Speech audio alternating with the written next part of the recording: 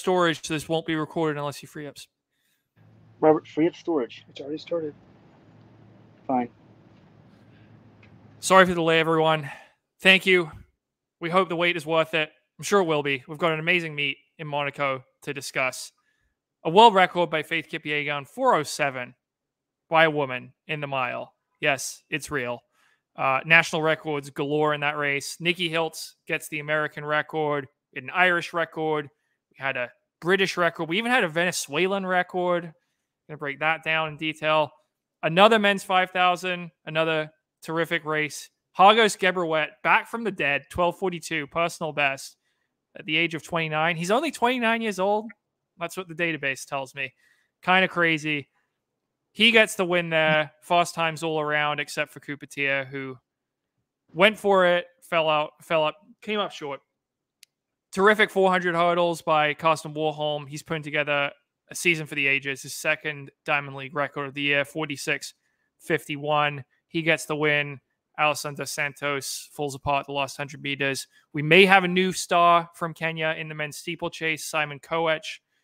The Kenyan Trials champ looked very impressive in his first race outside of Nairobi. 8:04 for the win. 14-second personal best for him. Sharika Jackson takes home the women's 200. The showdown with Gabby Thomas never really materialized. Gabby Thomas just did not have it at all that last 100. Instead, it was Jackson and Julian Alfred, the NCAA champion from the University of Texas. Close for a while. Jackson pulls away, gets the win there. And we had a world leader in the men's 800 by Wycliffe Kinyamal, who will not even be at Worlds this year. He only finished fourth at the Kenyan Trials. He won't be on the team. Guys, what else am I missing? I hope you enjoyed this meet as much as I did. It was Monaco. Mondo Duplantis got beat in the pole vault. I mean, that was a big deal. So, yeah, a lot of fun. What were you guys' reactions? The biggest reaction, John, you're not even saying why we were late. It took us a while we flew to Monaco for our signature birthday. Weldon and I had to meet together. We had to come outside to the ocean front here. Just kidding, folks. We're not in the ocean front of Monaco, but we are celebrating a signature birthday. Remember, Founders Day is on Monday, big discounts. I may just walk off into the wilderness. This may be my last. Well, I've got a wife and kid I need to support. But it was a fun meet. I mean, Monaco, right? You every year you know it's going to be great. And this was fabulous. I think at the time when I saw the women's mile world record, I mean, I'm watching it with my 75-year-old plus dad. Doesn't normally watch track. And he's like, look how far ahead that woman is. I was like, yeah, she's incredible. And there's 6 people behind her setting national records, and she's destroying them. But at the time, I was telling my dad, I'm like, look, she set 3 world records. This is way better than her old records. You know, with the women's time, you take about 20 seconds off. And it's like, no, she's running so fast. What's interesting is, you know, a 3:42 1500 is a 4-minute mile. It's like 17-something seconds. This time actually converts a little bit slower than her 3:49 1500-meter world record. So, but it was still super, super impressive. It's just wonderful to see that race with her world record and then 6 national records, I think 5 area records, continent records. John, you had the stats. Yeah, we had 7 national records, I think you said. Yeah, I'd have to look at our recap. But Kenya, Ireland, Great Britain, Australia, USA, France, and Venezuela. And then you had continental records for Africa, North America, Australia, or Oceania, and South America. So 4 continental records. The thing about this result, like on the broadcast, Steve Cram was like, this might have been even better. You know, it's because she smashed this world record, but I do want to put this into context a little bit. The women's mile just isn't run very much at the elite level. You get maybe 1 a year, if that. And this race had almost everything you would want to put together a fast time. It was at Monaco, which we know is a fast middle distance track. But why is Monaco a fast middle distance track? It's because you get all the stars showing up. They want to run fast, and it's usually about a month out from Worlds. So they're all coming close to peak fitness. That's what we had tonight. We had very good pacemaking, not just from Kipyegon, But basically, Laura Muir acted as the second pacemaker for this chase group because you had Kipyegon, you had Frewani Hailu, who bravely tried to go with Kipyegon for a while, faded, and still hung on to run 4:14 for third. So props to her, because I think she would have gone a lot faster if she had run a little bit more evenly. But then you had this huge chase pack and you didn't have any pacemakers there. Someone had to take it on. It was Laura Muir for most of it.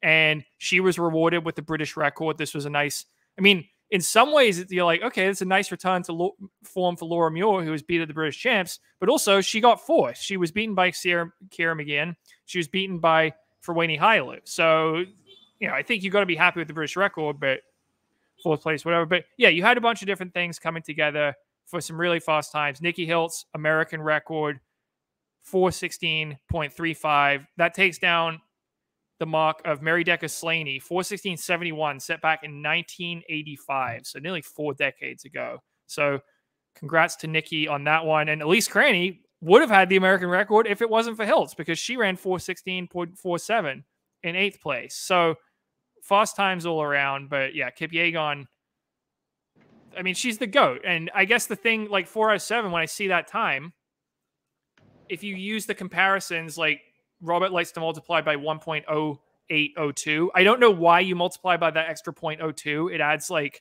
a tenth of a, not even a tenth. It's like 0.01 of a second, whatever time you're making. But for some reason, that's John Kellogg's conversion of choice, so we use it.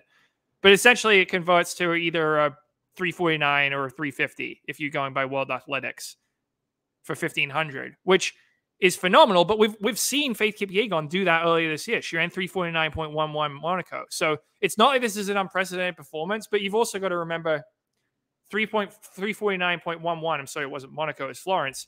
That is almost a full second and faster than anyone else in history has run for that distance. So you're basically saying, yeah, for Kipyegon to run 4:07 today, she would have to do that again. One of the greatest performances in the history of middle distance running, and she'd have to replicate it. And she did. So props to her, because it was phenomenal. Yeah, 350 is now like what she runs, which is crazy. When you see a woman though with 4:07, like, I don't, as you said, John, they don't run it very often. I'm just like, what? 4:07, like nearly beating a world record by 5 seconds. It's just hard to make sense of. And she is so far ahead. I mean, what does Nikki's time convert to? That'd be interesting. And you, like, that battle there, Nikki and Cranny are essentially 0.12 battling out for American record. And like, you don't see them. They're almost, I mean, they're not 100 behind, but it looks like 100 behind. They essentially the straightaway behind. I mean, it's not quite the full straightaway. Just shows how damn good Kipyegon is. But you think, oh, 349, she can't come close to that again. She did. I think she pretty much can probably run under with good weather. I mean, maybe you need pacers or lighting or something, but she's going to run into 351. Seems like whenever she wants to. Right. That's the crazy thing to me, and the most impressive thing. It's not just how fast it is. It's that she's able to replicate what was already a historic performance earlier this year in Florence. And the other thing, for Nikki Hiltz, you asked, what would this convert to? Well, Hiltz came through 1500 in 359.7, which would be their first time under 4 minutes. So, and Elise Cranny was 359 flat at 1500, and she, faded a little bit at the very end. But for Hiltz, I would say it converts to 358, maybe 357 high. What do you think, Robert? Well, give me the time. I can do 1.0802 right now. So we've got 4:16.35. 256.35. I can see this live, John. He's putting in the 0.02. Crucial 0.02. 357.32. And if you don't put the 0.02 in there, you get 357.36. What was the difference there? 0.04. Like 0.04 of a second. So we're all about and let's run. Well, so, look, but the big quick picture for me is amazing runs throughout. But does it really change anything for Worlds? And I think the answer is no. Kipyegon's going to win the gold. Even with a fall, I think she could probably win the gold. That's how good she is. And the question is, who gets the silver and the bronze?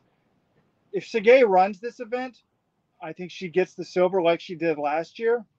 Well, we don't know what Hassan's doing. So Sergey, Hassan, I'm assuming, are better than anybody else. and then it's kind of wide open. I would assume that even without them, the next I've got a bunch of Ethiopians. So there's going to be 3 Ethiopians, right, John? They don't have a 4th entry, do they? No, they do not. It's only 3. So it's going to be Kipyegon. Then I would say whatever 3 Ethiopians end up on the team would be my favorites for 2nd and 3rd. But I don't know who that's going to be. And what's interesting to me is Fraiwani Hailu, who was, 3rd here today? Will she even be on the team? She's run 357.65, which is 10th in the world. But Ethiopia's got Segei at 354, Mashesha at 354, Burke Hailam, the teenager, at 354, Gebrhiwet at 355 flat. That's better than any of these times that we saw here. And then Hailu's at 357.65. So even if they convert this time down to a 1500, I assume she's probably a little bit slower than that, right? Yeah, I think what we're going to see at Worlds, Robert, is similar to last year.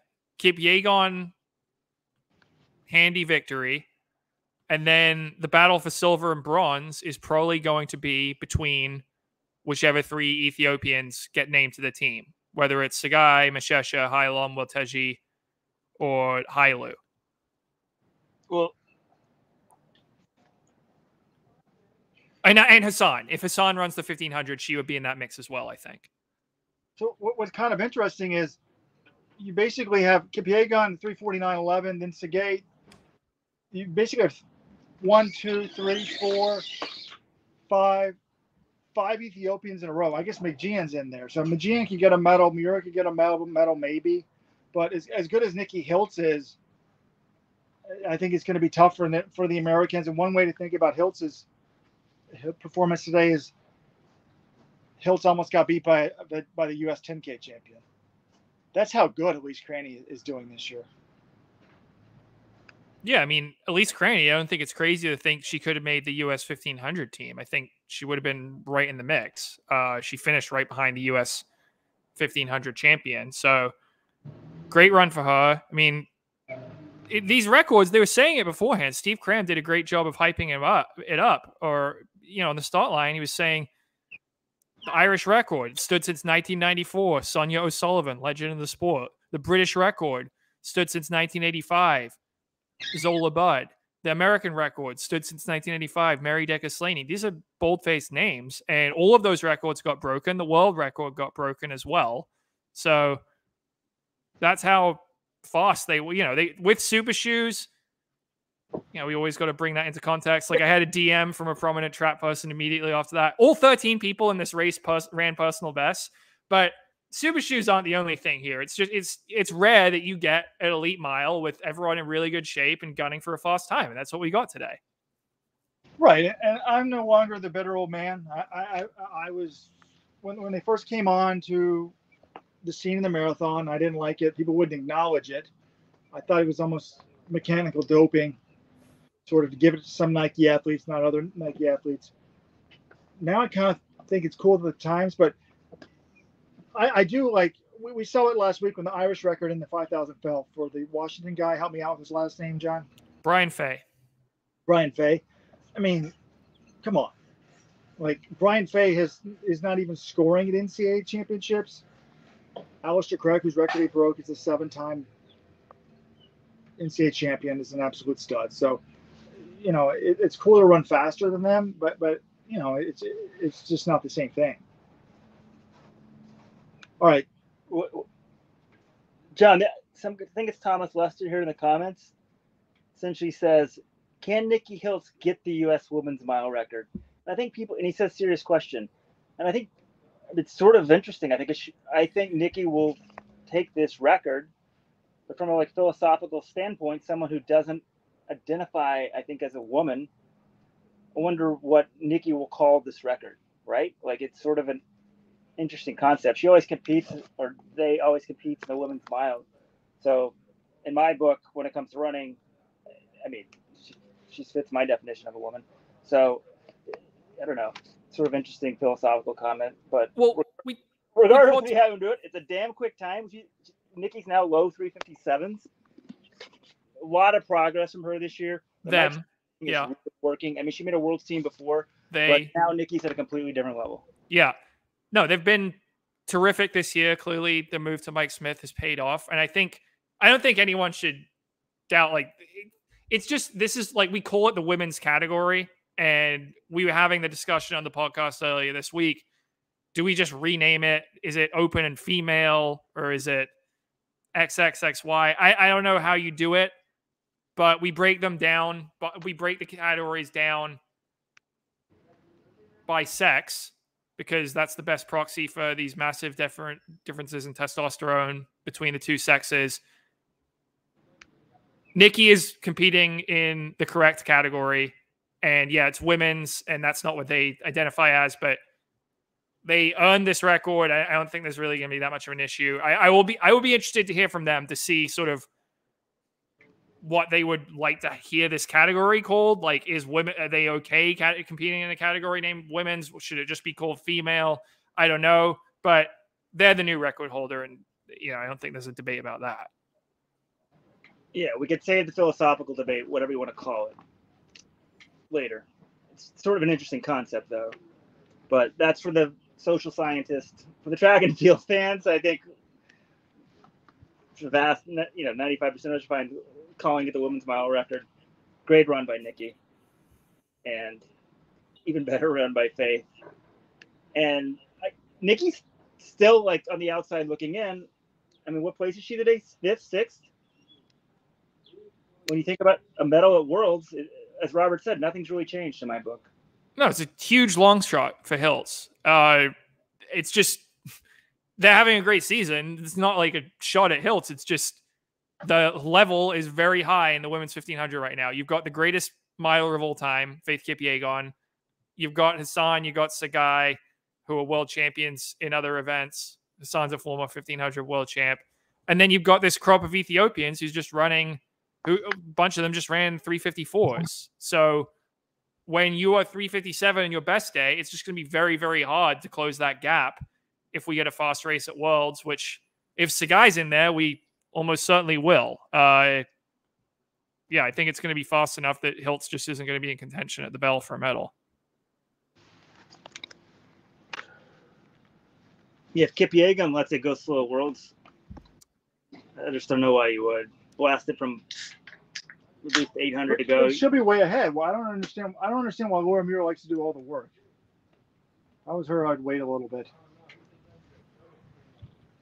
I mean, Jay Scotty, man, here's got a good question. The question remains unanswered, though. How will Kipyegon do at Worlds when there are no pacers? It's the same question that we have with Jakob, I think. What? What do you mean the question remains unanswered? Have you guys watched track and field? Did you watch the Diamond League final last year? Kipyegon let it go slow and just blasted everyone. She's got the best kick in the world, too. She just doesn't use it very often or doesn't need to.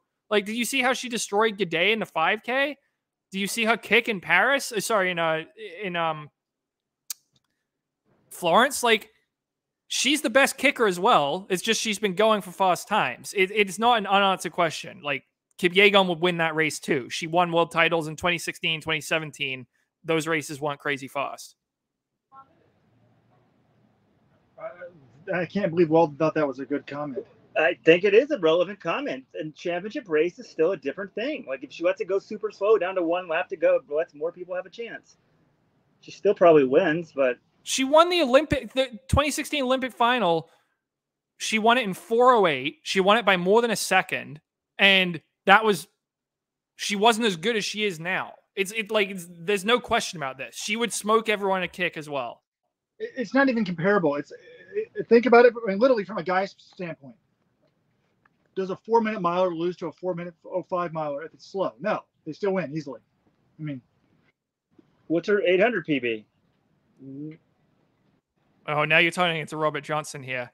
I think it's like 150. I mean, she's closed 800s she's closed 1500s in like well under 2 minutes, but officially her 800 PB is 157.68. But I wouldn't actually be surprised if she's run faster at the end of a 1500 at some point. Well, I would be. All right, let's keep this show rolling. I think from a distance perspective, the next highlight's the men's 5,000 meters, right? Wait, Robert, I just want to say 2016 Olympic final, Kipyegon's final 800, 157.3, which is faster than her open PB. So I knew I remembered that from somewhere. Weldon, men's 1500. We can talk about the men's 5K. I just want to say, like, Kipyegon can kick, all right? What if she lets it go? What if she waits to 100 meters to go? No, I'm just kidding. Yeah, what if she waits till the last meter of the race? Well, yeah, maybe she's vulnerable then. We should pay a bounty. We'll give her, like, raise a bunch of money. If the later she passes the person, if you wait till like 1 meter to go, we'll give you $1 million. She just sit right behind him and do it. All right, men's 5,000, another record-breaking performance. I think for the first time in history, 3 guys ran 12:42. The winner, Hagos Gebrhiwet, 12:40. Excuse me, 12. 12:42.18. Gebrhiwet, 12:42.58. Telehun, Haile Bekele, 12:42.70. And this was epic in the sense of they went out super fast. They were like 7:37, I think, at 3,000. That's low 12:40s pace. You're thinking if they kicked, they could possibly set the world record. But what happened here was in the 4th kilometer, it slowed like it normally does when there's no rabbits. And not a surprise for me, this race was run in 84-degree weather. Like, I was amazed that they were running this fast. I guess John's going to say it's not hot. 80 degrees. I mean, what was the world record when they ran it? No, I mean, 84 degrees is warmer than you would want for a 5K. My question to you guys, Jakob Kropp took the lead with about, as soon as the pacemaker dropped, essentially, like right about 3K. And he kind of slowed it down. He was still running like 12:59 pace, but he was running 62s, and you need to be running 60s or 61s to get the world record. Do you think if Kropp doesn't show up, that Aragawi or Kiplimo, the guys who've been closing super fast in these races, do you think one of them would have taken it and tried to run 60s or 61s? Because to me, it was like, oh, they saw Kropp's leading. They're just like, all right, we'll let this guy lead. Like, do you think they were holding back and just let him do it? Or do you think it was they just couldn't hold that pace? I think for Kiplimo, it's the latter. He got dropped, but Aragawi, I don't know. I kind of agree with you, John. I think if Kropp hadn't taken the lead, they probably would have run faster. Because I got excited. The announcers like, Kropp to the lead. I'm like, taking over. I'm like, oh, we're going to see a fast one. Someone's willing to sort of take this up. But the pace is so fast. Like, I don't know. I think you can be running 62s and it still feels kind of quick, and then you've totally lost the ball game. So I think that's what happened there. And then basically the pace slows, and then with 600 to go, Hagos Gebrhiwet went to the lead and ends up. I mean, I was yelling at the TV. Ends up winning it, narrowly, 12:42.18 to 12:42.58 to 12:42.70. And what I was worried about is, when he went to the lead initially, I was thinking, oh, he's doing this because he knows that he's got to go in on time. Ethiopia picks the 5,000 meter team on time. And you've already got, Kajelcha at 12:41. You're going to have to really roll here. So I was just thinking he was trying to make sure that he got it on time, but maybe that's the best way he does it. But you pointed this out, John. I mean, this guy is officially 29, or is it 28 now? Officially, according to the World Athletics, he's born on May 11th, 1994, which would make him 29. So 11 years ago, he was in the famous Paris Diamond League where 11 men broke 13 flats, 6 men broke 12:50. This race was just a little bit faster. This set all-time times for places in 3, 4, 5, and 6. But he was in that race. He ran 12:47.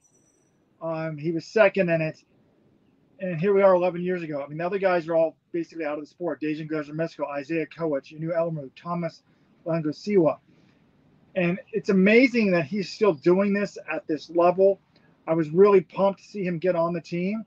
I was also worried that they were going to knock Yomif Kajelcha off the team. Kajelcha ran 12:41 in Oslo, but he's still in the top 3 now. So what's interesting is Bekele, who runs 12:42.70 today for third, right now is not going to Worlds. He's 4th. My only concern is it possible Kjelch is hurt, John? He hasn't run since Bislett? Or did he think there's no way anyone's going to beat me with 12:41, which is crazy because he was pretty close to getting beat today. Yeah, I don't know about Kjelch. I think there might still be a window for Bekele to get to Worlds because Aragawi is also in the 10K team. He won their 10K trials. Ethiopia generally doesn't like their athletes doubling. So it is possible if he runs the 10K only, then they would have a team of Kjelch, Gebrhiwet, and Bekele. But yeah, it's pretty wild that you run 12:42. That's going to be in the top 10 all time, right? Like thinking 5,000 meters, 12:42, that puts you, I think, 9th now on the all-time list. And yeah, it's not enough to make the World Championship team for Ethiopia. Well, Welton, come back over here. Oh, following me over here. What's interesting to me about Gebrhiwet is, he used to run that BA 5K. I would see him, and people like, when he ran that race 11 years ago, he was 18 years of age. People like, these age cheats, and he looked old. His face looked a little bit weathered, but we don't know with these African guys, dude. All we know, people used to say about Haile and Kipchoge, no way they can run that fast when they're that young. Well, look at what they're doing 20 years later. So in this case, it's like he may have been that young because we know that he's still kicking ass 11 years later. So I just thought it was a wonderful run for Hagos, really Ethiopia going 1, 2, 3. I was pretty stunned by Kiplimo in the sense of I was just wondering before this one, when there was talk of world record talk, 5 minutes before I went to the message board, I'm like, do we see a world record? And if so, who gets it? Is it most likely to be Eric Galway or Kiplimo? And I was thinking maybe Kiplimo gets this world record. Maybe he's the next Gebre Selassie. I don't know if you want to count Farah in that category, even though he wasn't the time trial like them. I was thinking this is already the half marathon world record holder. Maybe he's just going to take it to a new level. And I was wrong about that, obviously, because, it wasn't like he ran terrible. He's 6 and 12:48.78. But it's just going to be a fascinating Worlds because if you want a medal, these guys are so evenly matched. So on 1 week, somebody can be better than the other. There's a lot of really good guys. It might be best to do a little work, sit on the rail, use no energy, and then kick. But if you do that, you're probably handing the gold medal to Mr. Ingebrigtsen. So the other thought that I had about this race was I see them going out super fast. I'm like, wait, Cooper Teare's in here. Where is he? I look up. He's waving the back in red. But my brain likes to think creative thoughts. I thought, is there any chance Cooper Teare gets the American record in this race and finishes way off the pace? Like we get a 12:35 world record. Well, I guess Fisher's now in the 12:46s. I was kind of thinking the old record was like 12:50. The answer would be a big negative. 13:19 for Mr. Teare today. I mean, that's not good, but I think it's hard for him to run in 80-degree heat. But that's the problem is everyone else is running in 80-degree heat. The pace is probably too hot for him. But if he's unhappy with Jerry, this performance is going to make him unhappier, right? Yeah, but I don't know. If you Cooper Teare, I don't fault him for what he did at all. Like you don't fly over to Monaco to run to be conservative. He went out, tried to run under 13 minutes, couldn't hold on. Maybe the heat had something to do with it. I don't know. Yeah, obviously it's not what he wanted, but I respect the guy for going for it. What I will say, it's kind of interesting. Jakob Ingebrigtsen, his European record was broken in this race. Mo Teare finishes 4th in 12:45. But we got an answer here. Teare, I was thinking going into this race, if they don't drop Teare, there's no chance any of these guys are dropping Jakob in the 5,000 meter world final because Teare is basically a poor man's Jakob, the way I see it. Similar skill set. He won that big race in Florence in 12:52. But this one, the winning time's 10 seconds faster. Teare can't hold on. He still runs a PB, but he gets dropped. So they shook Teare, but my question to you guys, has anything you've seen on the Diamond League circuit with all these winning times in the low 12:40s, do you think any of these guys could drop Jakob in the World Championship final? Or do you think even if it's in a low 1240s, he's strong enough to hold on and outkick them all. I'm feeling better about Jakob's chances after this one. I'm not exactly sure why. Maybe like Kiplimo was so good last time, he wasn't that great this time. I think running this pace is very hard. And I think when it comes to it on the day of, is there going to be a team plan, or who's going to sort of be the sacrificial lamb to just try to ram it from the front? I don't know. Especially if Aragawa's in the 10, I think he's maybe the most likely candidate. His run was the most impressive of these. I guess we've had 3 fast ones and a 4th pretty good one. Like, he was the guy who like led the longest and got the win. So I think that's the model if you want to try to pull it off at Worlds. Am I convinced Jakob would have won this race today? No, I'm not. I think he might have struggled in this race. Mid-80s, 83, 84. Well, he won the world title last year in like high 80s in Eugene, right? It wasn't a 12. Was the time? Was it even? I mean, it was like 13:02 or something, right? This is the type of race. He's much more vulnerable in a rabbited 5,000. He's much more vulnerable in an unrabbited 1,500. But if you flip those, he seems almost unbeatable to me. But I'm not. He's run 12:48. But do you remember when he ran 12:48? How he did that, John? He was dropped in the middle of the race. And then he just kept running even splits. They slow down the 4th kilometer, and he outkicks everybody. But there's a difference between 12:48 and 12:42. Last time I checked, you think, only 6 seconds? That's like 50 freaking meters, man. That's a lot.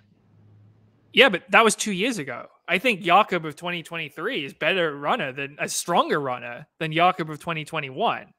I think I would still picking Jakob over anyone else in this race, because here's the other thing. We always talk about, team tactics. Well, how many times do we talk about team tactics trying to beat Mo Farah, and how many times did it actually come to fruition? I think the Ethiopians kind of tried it. Gebrhiwet tried it in the 2016 Olympics, and no one else wanted to take over with him.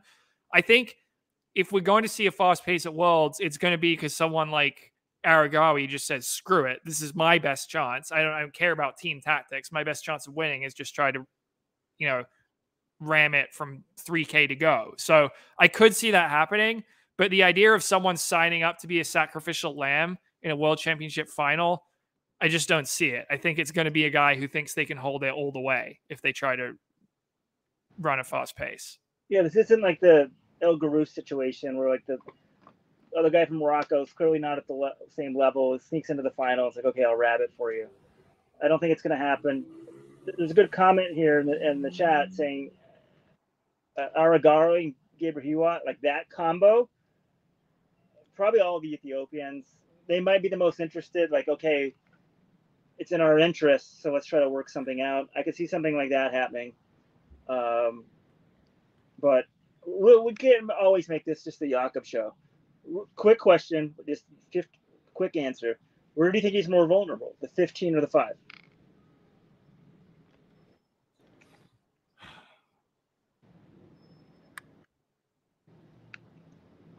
I don't know if it's a quick answer, though. It's a tough question. I want to say I kind of want to say the 5 just because I haven't seen him run it enough this year, but I also don't see him. I don't know. He looks so good in the 1500. Yeah, it's tough. I don't know. For me, which is he more vulnerable? I like his chances in both. I'm going to say the 5. He's not a lock for either one for me. I would have definitely said, well, at the beginning of the year, I would have definitely said the 1500. He's getting to the point. Everyone thinks that I'm saying he's not going to win because I'm pointing out, these stats and stuff about how the fastest guy is only won 33% of the time in the last 15 years. I think he's more vulnerable. Why no? Because I don't think anyone's going to team up and push it in the 5. So, God, I think he's going to win both. I do. But I would say 1500 still at the most. It depends on how these races play out, right? You don't know what the kind of race it's going to be in the 5K. It's like the rabbiting. Well, I say it's suicide to push the pace in a 5,000 because you're going to lose. But Jakob's going to have to push the pace in the 1500 if he wants to win that, I would think. So, and he's never run that fast, and he's never had this deep a competition. So I think the 5's the answer. A couple other things. okay, Mohamed. wait, comment here. John Murray says Rojo is still salty that Jacob blew off his patient question. There was a guy on the message board who pointed this out. I don't think he blew it off. I think he may have thought, wow, what a brilliant question. What journalist asked an interesting question like that? Like, that's not your normal run-of-the-mill question of like, how do you feel after winning? Do you have another race before Worlds? This was actually a thoughtful question. So, Robert, if that's what you thought, he thought, you don't read body language very well. Because that is not what Jakob was thinking. I didn't think that initially. Somebody posted it up there. You know, it could be lost in translation, Johnny's from another country. Guys, I got to get going here and enjoy Monaco like Sydney McLaughlin. I mean, these trips to Monaco they're quite common for her without racing, but it's quite hot here in Monaco. So let's keep the show rolling. Mohamed, 13:01, only 12:56 PB. The Bowerman men on the track continue to struggle. Jimmy Gracier, national record for France, 12:56. But let's keep going here. Is that the first? Oh wait, no. I'm just gonna say, is that the first European-born athlete to break 13? But definitely not. I think because Dieter Baumann did it and Jakob did it. It was a stupid idea. Teare, I think Teare might have been. Was he born in Spain as well? Yeah, I think it's. No, he's born in Morocco. But yeah, okay. Let's go back. Let's switch events. The first mid-D event on the day, men's 800. Marco Rupp goes out in 49. I keep waiting for this guy to win a medal because he's so talented. I'm not sure. What do you mean, Robert? You said this last time. The guy won a medal last year in Eugene. He did? Yes. Yeah. Well, good for him. Glad he finally. Anyways, he gets run down 143.51. Wyckoff Kinyamal 143.40, 143.22. Two Algerians get second and fourth. And, you know, it's just. I think you can throw a blanket over these guys. I do think the Algerians are good at kicking. I'd be surprised if at least one of them doesn't medal at Worlds. But there were so many guys within striking distance. You just got to see, what happens at the end. I mean, Joseph Dang, who's run 143 this year, gets next to last. Clayton Murphy was right there at 600, gets dead last. But dead last, although, John, you sometimes use the word dead last. Should we just say last, or is dead last making it sound even worse? No, dead last is if you're like a clear loss. Like if he was battling Deng for 9th place, you just say he's lost. If he's dead lost, it's like, yeah, it wasn't close. Well, and he was lost by almost a second. So he was dead last today. He was dead last because he was almost a full second back. But the good news is it was 145.83. But fast race up front. I mean, Bryce Hoppel, seasonal best, right? 143.95. I mean, 6 guys break 144. But I just think with Worlds, it's going to be pretty interesting, right? Like, Emmanuel Carrier, who's won the last 2 global titles, is not running well. As I said, I'm not totally ruling him out because you don't need a lot of fitness for 800. If he can get his foot not hurting, maybe he could do something, but I'm not counting on it. And then, I don't know. Is Kinyamal the favorite, John, because of this? Kinyamal's not going to be at Worlds. He was 4th of the Kenyan trials. He didn't get named to that team. So, I mean, maybe Athletics Kenya pulls an old switcheroo. It wouldn't be the first time, but, he's been good this year, but he didn't run well at the trials. So I don't know about him. What I was shocked by was Emmanuel Wanyonyi, who had been incredible to this point. He won in Rabat, won in Paris, won the Kenyan trials. He's just sitting in the middle of the pack in this race. I'm waiting for him to move up. I'm like, what is he doing? What's he doing? Never came. He finished 8th in 144.35. So going in, I would have said, this guy's the guy to beat at Worlds. Now, yeah, hell if I know. If you, like, most of the top 6 in this race outside of Kinyamal, they've all got a shot to win. If you make the final at Worlds, you're going to think, hey, I might have a shot to win this thing, because I don't think anyone, I mean, maybe Wanyonyi, if he gets back to his best, I could see him kind of be like, he's still 18 officially, so he might just be the next great one in this event. But yeah, I think for the other medals, it's going to be a battle royale. This was a good return to form for Bryce Hoppel. His fastest time since 2020 when he ran 143, also in Monaco. He's only broken 144 twice in his life, both at the same track. But he was only 6th place in this race. So, you take like some progress, but there are other good guys. Daniel Rowden, the British champ, 143.95 PB for him. Arop, I was surprised how well A-Rob held on. When he got past, I thought he was really tying up, and he still held on to run 143.5, so good job to him. And Mula, like you said, he can kick.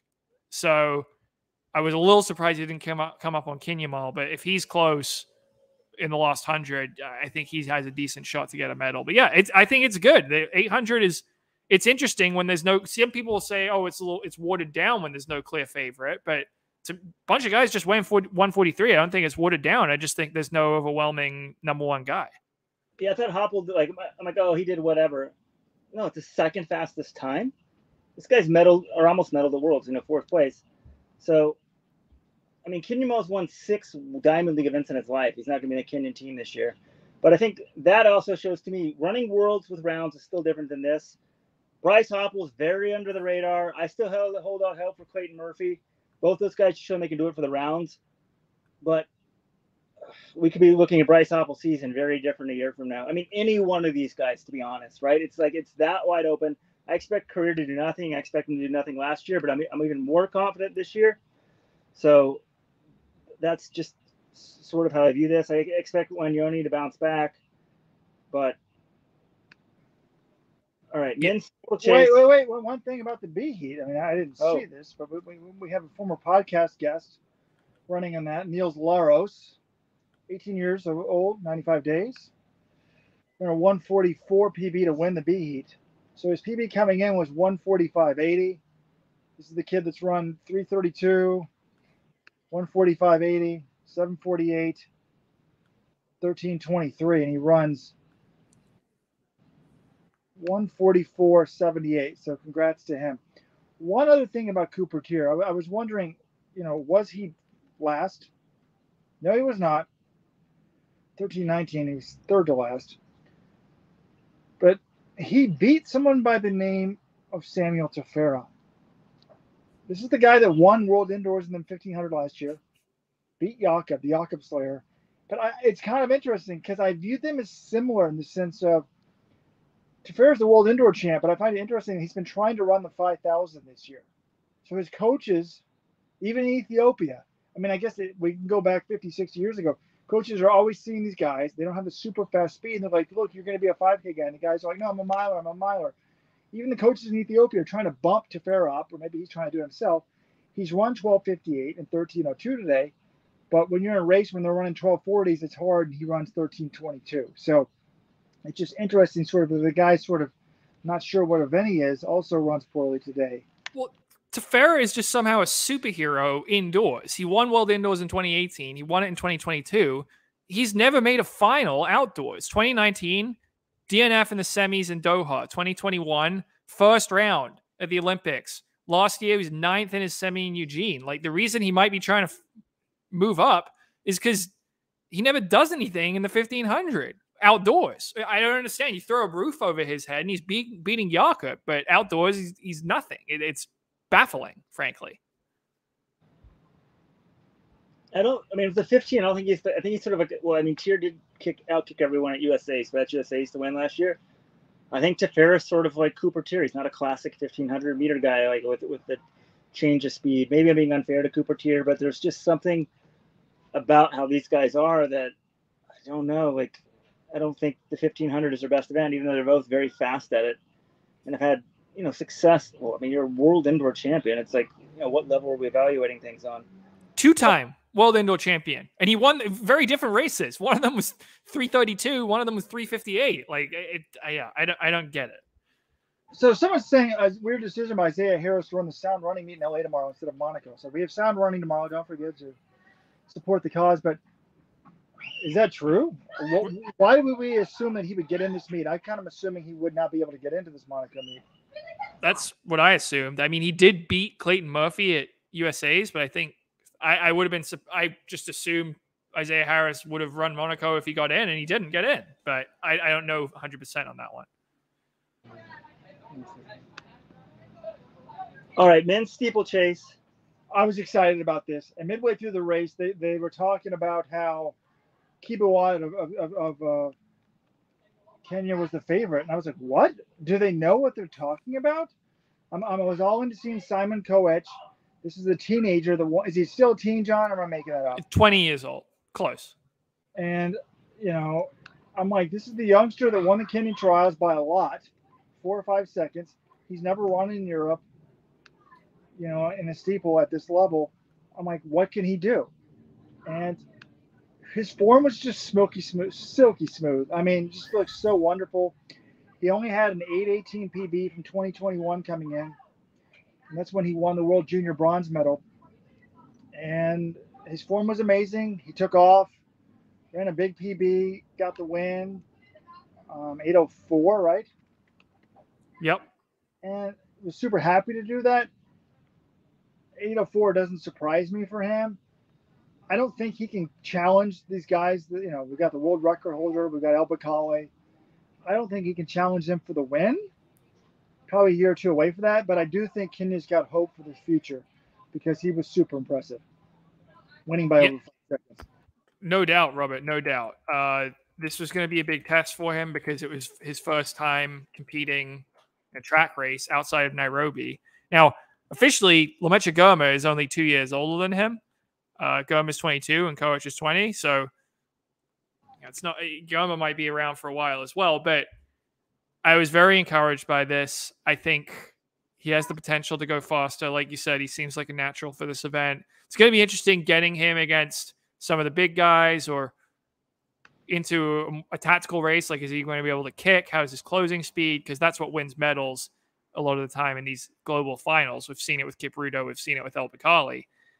But yeah, I think in a year or two, he could be exceptional. And right now, I think he's got a shot at that bronze medal because after the big two, El Bakali and Goma, I think that spot was fairly open. So very encouraging run. Did you notice he was kind of channeling Kemboy when he crossed the finish line? He did this sort of point at the camera. I was like, oh, this guy's got a little personality as well. I think it's great. I'm excited to see more Simon Koech in my life moving forward. But do we see the PRs behind him, John?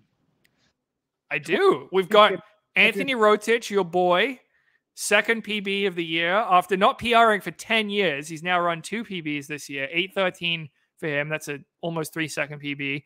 Mason Furlick PB'd 8:16.03. So the 2 Americans who didn't make the team both ran personal best in this meet. The guy who did make the team, Bernard Kida, dead lost in 8:29.61. He was 5 seconds back behind second to last Olympic champion Ceslas Kipruto. So that qualifies as dead loss for Kida.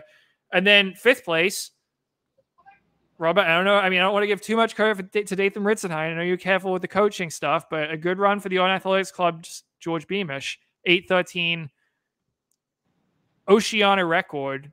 I mean, 8:13 in your first season running the steeple, that's pretty good, right?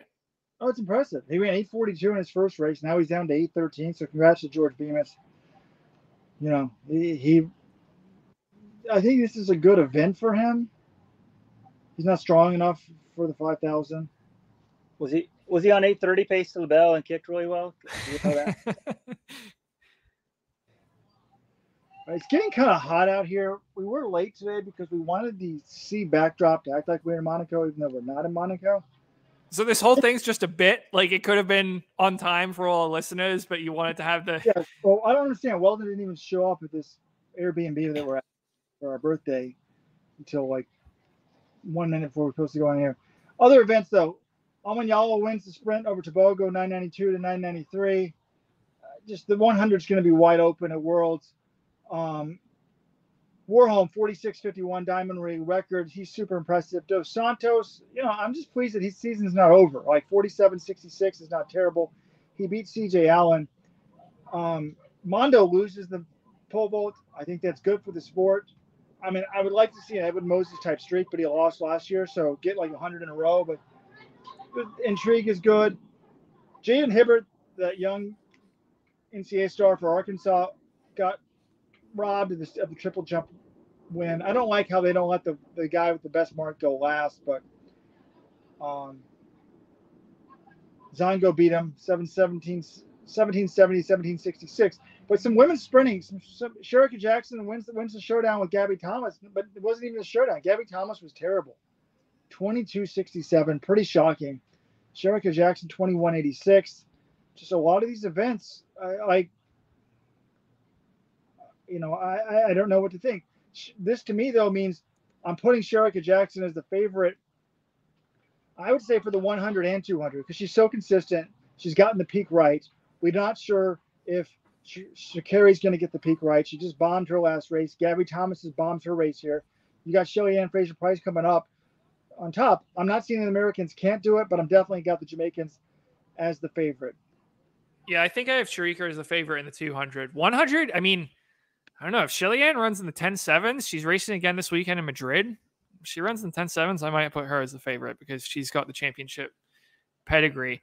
But it's weird. Like, I'm not expecting everyone to have sort of the best race of their lives every time out. Like, I'm not saying Gabby Thomas, she ran 21.6 in Eugene. She's got to be like 21.5 here. 21.60 is historically fast, but she wasn't even within a second of that time. You know, when she came over to Europe earlier this year, she won Paris 22.05. I mean, I guess the LA meet back on May 27th, I'm looking at the results. She only ran 22.85 there. So I don't know if they're just in heavy training or what. So, I mean, something looked off. She was just not competitive, especially over the final 100. So I don't know what was going on with her. Wait, I mean, the second up is crazy when you think about it for 200. Like, is this true? Thomas Lester in the chat says the right before the start, Shericka Jackson and Gabby Thomas switched lanes. Did they? I would love to see that. Let's get the Zapruder film out there because that would be great. I've always wondered, like, have a late scratch, just move the people out. But I'm like, it's hard for the timing people because they've got to move you in the lane. Otherwise, they're going to get the wrong results. So the timer would have to see that and think, okay, lane 4 is second place, but really that's lane 3 and have to move it. You can easily screw up the results by doing that. All right. One other thing on Dos Santos, I respect him for trying to go for it. It reminded me of last year's World Championship final, actually, except Dos Santos was playing the role of what Warholm did last year. Last year, Warholm wasn't 100% fit, tried to hang with Dos Santos through 300, fell apart the last 100. This time, Dos Santos, still coming back from his injury, meniscus surgery in February, was close to Warholm 200 meters in, and then the last 100 just faded. It didn't have it. And Warholm's in close to the form of his life right now. I mean, 46.5. Him and Dos Santos last year, the only two men to ever break 47 3 times in 1 year. So I think the world record's not out of the question in the World Championship final. And I do think Benjamin could push him because Benjamin ran 46.62 at USA. It's not far behind what Warholm ran today. Question is, Benjamin said he wanted to get paid. Classic Americans, no wonder why he did across the world. Because I realized, I don't like the Yankees and the Red Sox. They just buy all the talent and still can't beat my beloved Baltimore Orioles. But, the Americans are like, we're going to race this race, and then we don't show up. Ry Benjamin pulls out and doesn't race. I didn't hear an excuse for it, but he was on the start list, correct? Well, no, his explanation, he at least was like, look, I didn't race for 2 months. I was injured. I show up at USA's. I ran 3 races in 3 days. If I'm going to put my body on the line in Monaco, I need to get paid a big appearance fee, or I'm just going to focus on making sure I stay healthy and not overstress myself till Worlds. As a track fan, I want to see them race, but he at least offers an explanation. What kind of annoys me is, I don't know, Sydney McLaughlin-Levrone, they hype her up and she's running, and then Bobby Kersey. I mean, how many times have we heard Bobby Kersey or Sydney say something like, oh yeah, it's a minor little thing. Bobby saw something in the warm-up. He pulled me from the meet. This happens, I feel like, in the New Balance Indoor Grand Prix. It happened in New York last year. It happened in LA. I mean, that wasn't a warm-up. That was a week in advance. She withdrew from Monaco last year to run the Hungary meet. It's just, I guess when Sydney McLaughlin-Levrone shows up for a race, you kind of just got to put that announcement in pencil because I feel like she's the one. She scratches at the last minute for more races than anyone else in the sport. I mean, it's crazy. At some point, if you're Monaco, I hope she gets no appearance fee. But you're not going to make her pay the money back. She's still the best in the world, and you want her to come back. But it's like 2 years in a row she's there, sort of as a spectator. It's like, come on. And I'm wondering, and this is wrong, but at some point I'm almost wanting her to get beat. But let's say she's kind of banged up next year at the Olympics. Does she start and get third, or does she rather just not bag out and keep her sort of unbeatable reputation intact. It's starting to annoy me. But our intern Alex was like, the shoe company's not care. I'm like, dude, you've just been following sport for a few years. Like, no, they don't care. But it's not any different than any other sport. Does anyone care if like Patrick Mahomes loses in week 7 in the NFL as long as he wins the Super Bowl? That's what you care about. I mean, yeah, the undefeated streaks and the 17-0 Patriots, which never happened, and the Miami Dolphins from 1972, maybe. But other than that, it's about the big one.